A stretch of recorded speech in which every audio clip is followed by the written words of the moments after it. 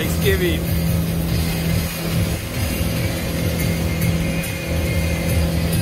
Nice day. I'm gonna go that way.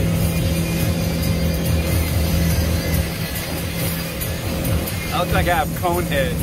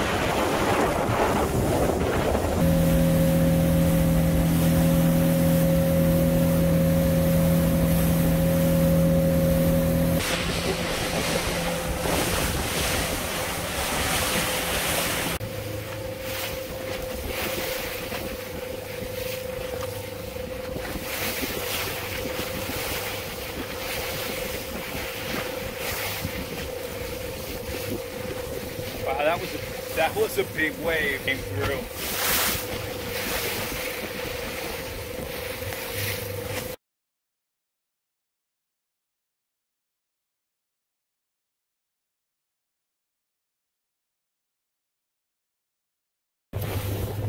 This is just FYI for anybody who goes out solo boating and goes out at night. Wear your life jacket. I've got mine on, I've got my horse collar on, and I've got my lanyard around my wrist. Just making sure everything is good to go when you go out at night. You never know when something's gonna happen. Oh, and the last thing, I have my VHF radio on right now as well. Being hammered by some light rain. I'm hoping that I get in before it gets too much. I probably got about another 3 miles, something like that. Looks like I'm the last one here.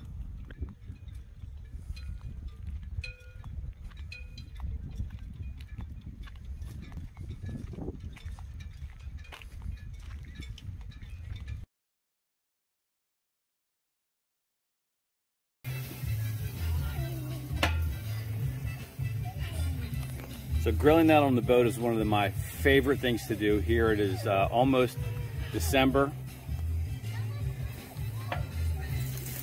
And I've got Thai marinated chicken sticks. And I met some people from, hi there. But I met this couple from Wisconsin. The people right there.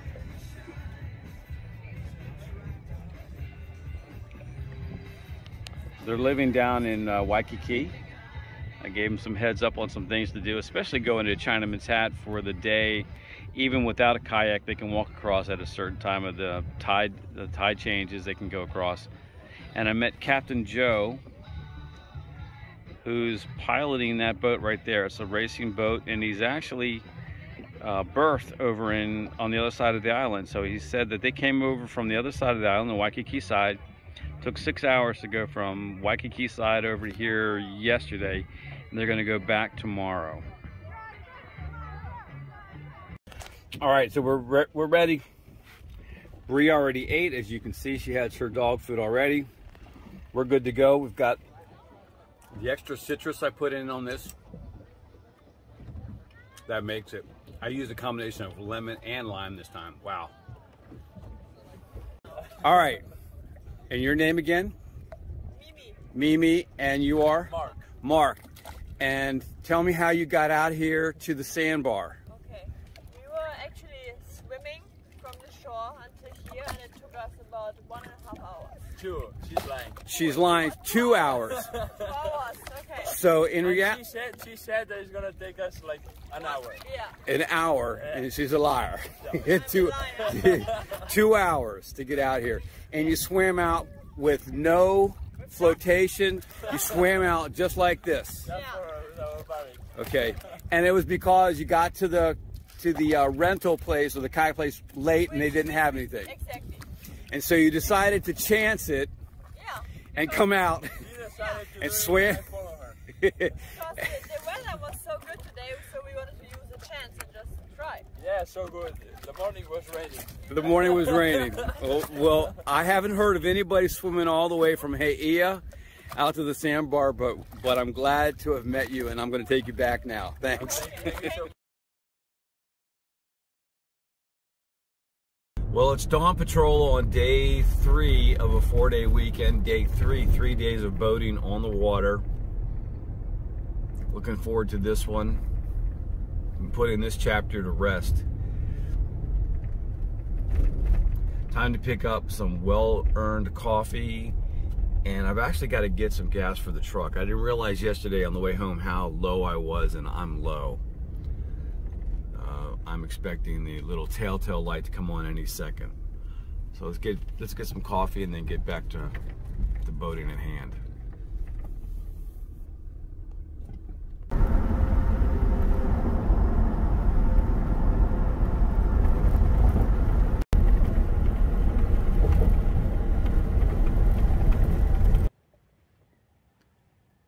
There's the drone.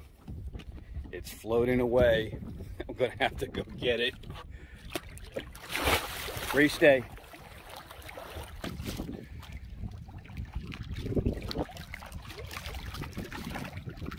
Well, after that hair-raising escapade with the drone, wow. Every time I fly the drone off the boat, I'm shaking, wondering if I'm gonna lose it again, you know. I